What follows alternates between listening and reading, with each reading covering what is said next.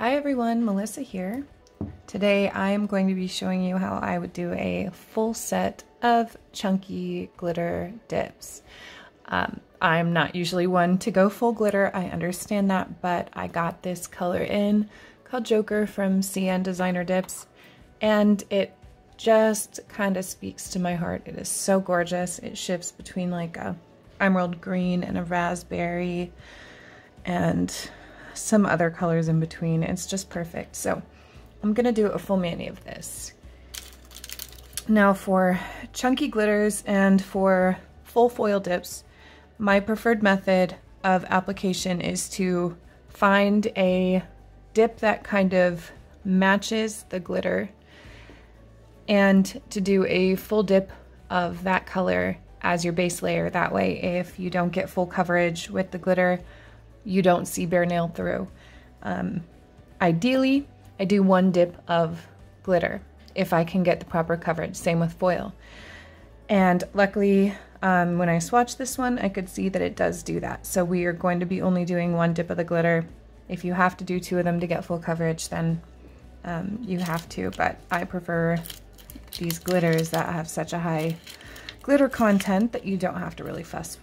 So I'm going to be using this little tiny cupcake liner I got from Dipped in Sparkles. She gives these in her orders and I love them.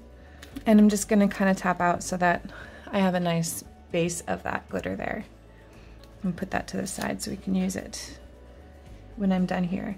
On my nails, I have my Builder Gel extension. I've done a layer of gel top coat over it, then 2 layers of peel base, and I've actually put 1 layer of dip base over the top of that, since that first layer will dry really quick and I want to get a nice even full coverage dip of this as a base color. So Poison Ivy by Miss Raven is what I'm going to be using because this green matches the glitter very well. It's a beautiful green. I have not used it yet and I need to. So I'm going to go ahead and do just a single dip on each of these nails of this color. Okay, and come over back here, Mr. Glitter. So I've got this already laid out. I'm going to just paint the nail and lay it directly down into the glitter.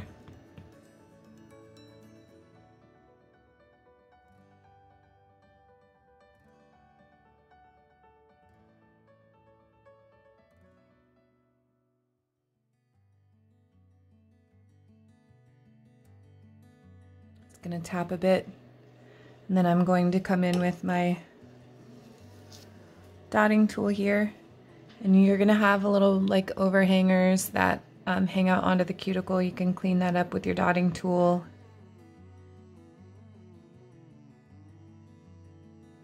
Sometimes you'll get a little bit larger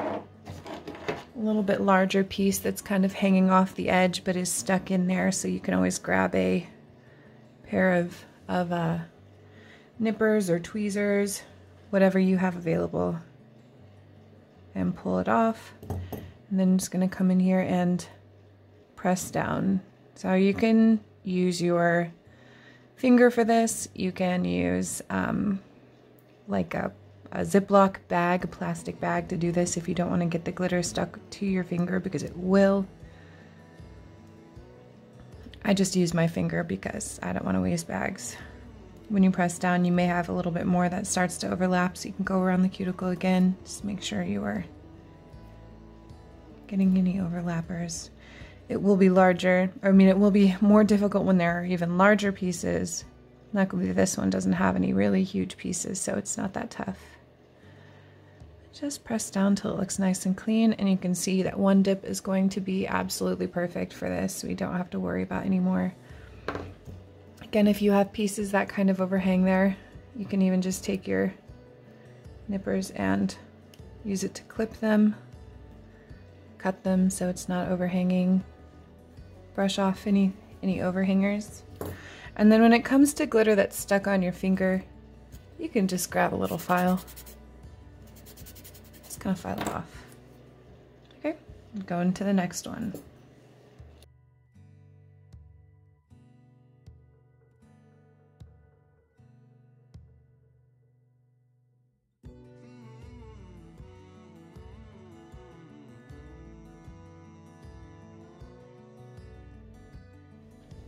Sometimes if you can see that you just have one little spot that is kind of sparse, you can just dab a little base in those areas and lay back in. That way you don't get a lot more bulk, which is what we're trying to avoid with these chunky glitters, because they can bulk up very easily. And then you just get a couple more pieces of glitter in those spots that we're missing.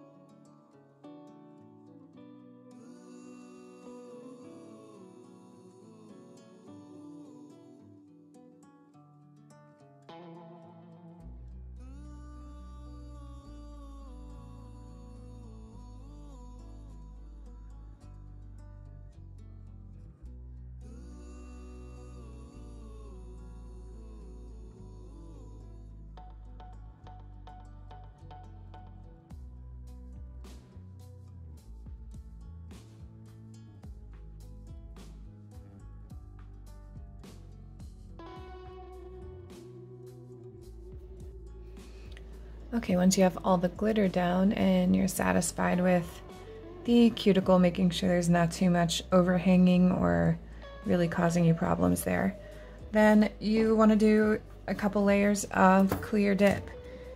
Now you want to make sure it is a good clear dip, one that is actually going to be clear and not muddy your glitter in any way.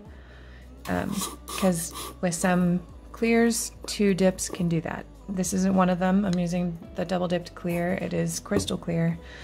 I like to do 2 dips on top of chunky glitters and on top of foils. That way I can really have my way with the file and have good control over the finished shape of the nail when it's all said and done.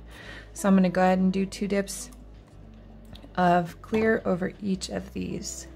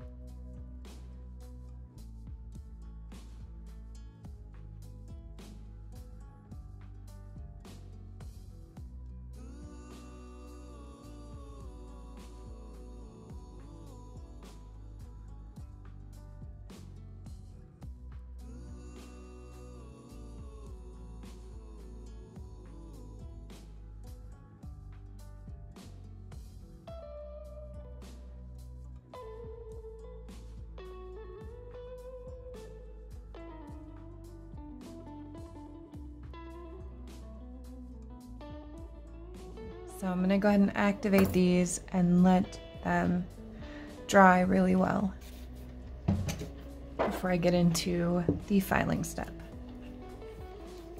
Okay, for filing, I'm just going to go ahead and show you how I file up the nail, because the shape becomes a little more muddy with all these extra glitters and stuff.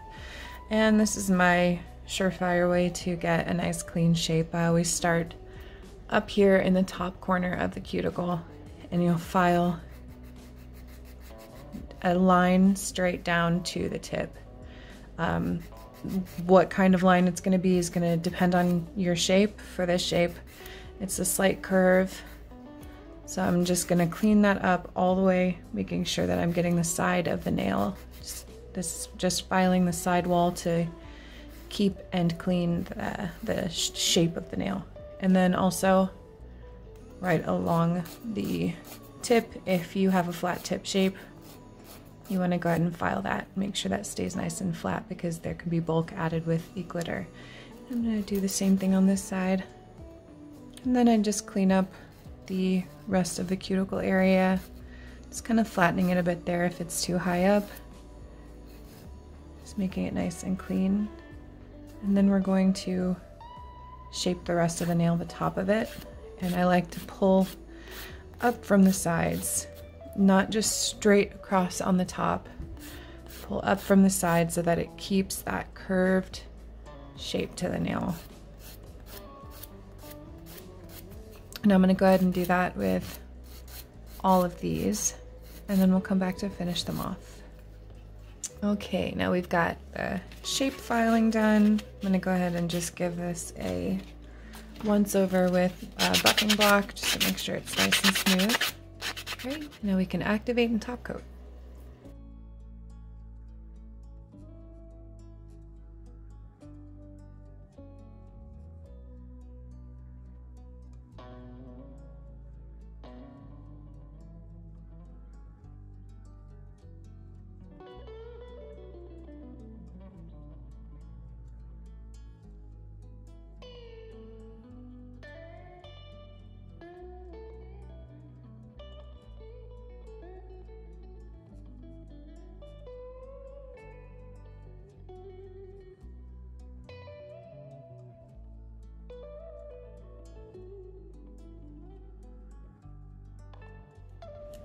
So chunky glitters, they can be pretty difficult. They can take a lot of work, but honestly, with the right process, with a really good clear dip and a willingness to file, they're not all that bad.